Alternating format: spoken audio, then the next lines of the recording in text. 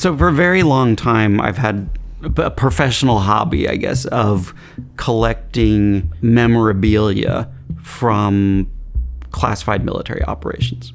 There is this subgenre of military insignia that are referring to covert and classified programs and projects, and whose iconography and imagery are self-generated by the people involved in those projects.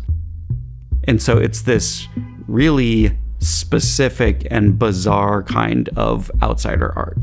For this exhibition, I've made a sculpture that's inspired by one of these challenge coins that is made by an Army psychological operations unit. This is what it looks like. And that's where the exhibition takes its title from. You've just been fucked by psyops. It's an exhibition of works around a theme of perception broadly. Not only the fact that our perception is malleable, but that malleability of our perception can be weaponized. There are several different bodies of work in the exhibition. The first body of work are photographs of unidentified objects in the night sky. That's not to say they're photographs of UFOs. What I'm specifically looking at is a collection of objects that are in orbit around the Earth and whose identity is unknown. These are objects that the military tracks on radar, that they publish data about. These are objects we see, we don't know what they are. We can't associate them with any specific launch. They're just out there. So I get that data from the military. I track those objects, spend the better part of the day modeling the orbits. And then I go out in the desert and I use really specialized telescopes to try to photograph them as they pass through the night sky. It's a little bit of a metaphor. You're looking at space, you're looking at the cosmos, you're seeing things, you don't know what they are. And in some cases, it's entirely likely that they are some kind of operation that's designed to deceive you. The exhibition also features a video installation with a guy named Richard Doty, who worked for Air Force Office of Special Investigations in the 1980s. He worked at a place called Kirtland Air Force Base in New Mexico. They were doing all kinds of weird stuff there. They're doing things with stealth airplanes, laser experiments, nuclear weapons, and people would see UFOs in the skies above this base.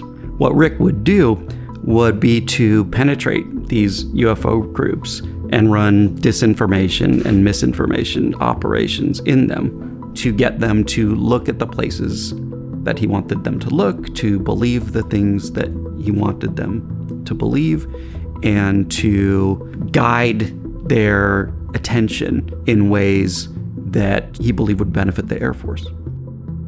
On the other hand, he claims that UFOs are completely real. He claims that he was read into top secret programs outlining the relationship between the US government and extraterrestrial technologies. As a result of this back and forth, he can be a little bit of a mind-bending person to try to talk to. It's very difficult to know what's real and what isn't. I've been looking at technological systems and I've tried to understand what forms of sense-making are built into technological systems and what kind of politics are associated with those forms of sense-making.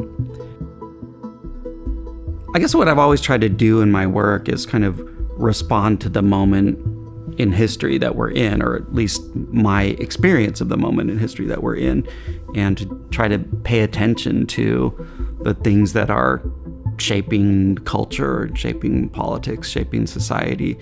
And this feels like a very upside down moment to me, where there's no consensus on the truth, where manipulation operations seem all pervasive, where we're building technologies that will only amplify that.